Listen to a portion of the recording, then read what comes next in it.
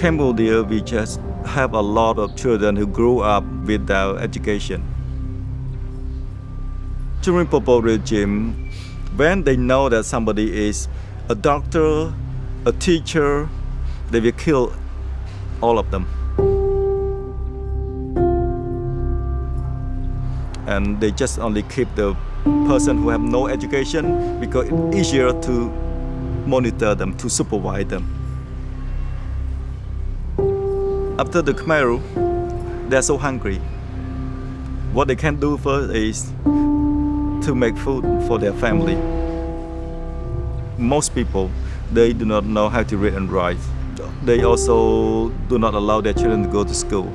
Even they are young, they can go to collect trash and sell it. They can make money every day and can help the family.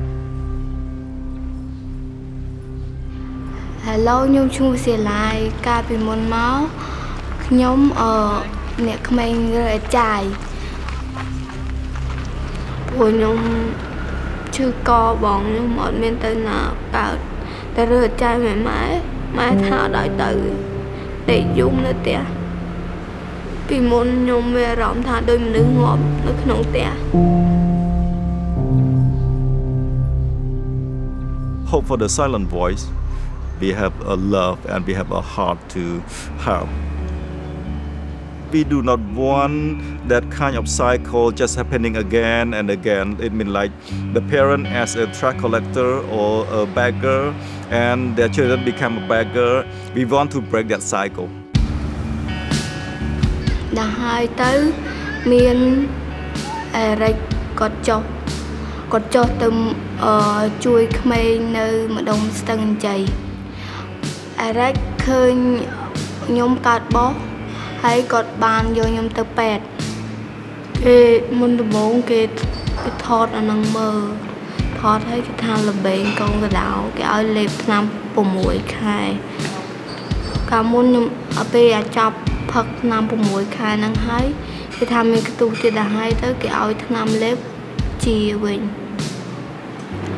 hay đọc bê hai còn do nhầm tập pet hai có ban ở chun nhầm tây riêng.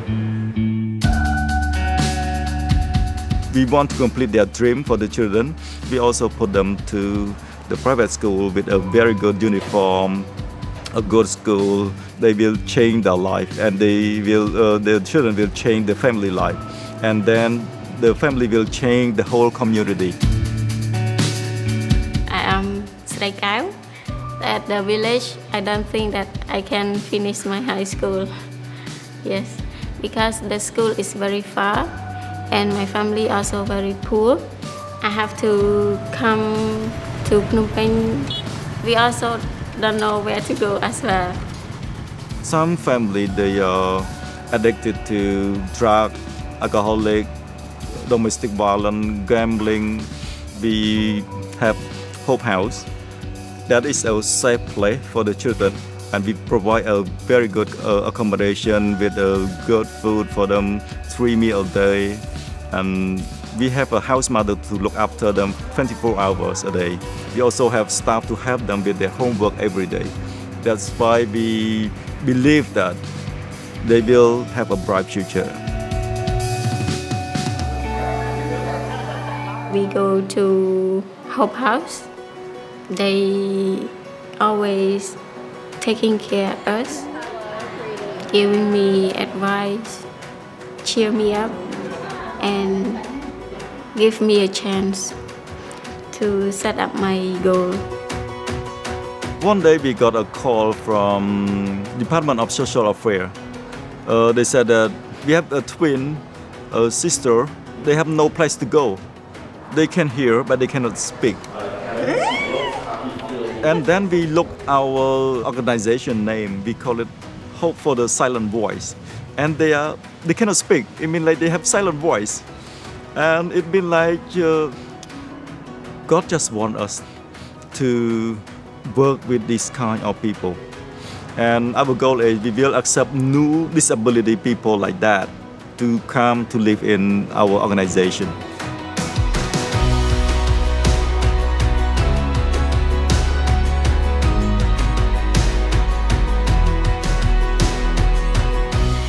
can see that I can get a better future. And my goal in 5 years, I want to be a front office manager.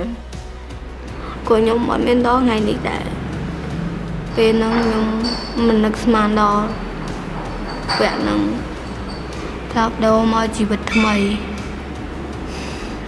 One of the commandments from Jesus Christ is to love others like yourself. When you help other people, you will feel different. When we have the children and we see their smile, so in our heart we're full of peace. To me, that is the meaning of my life.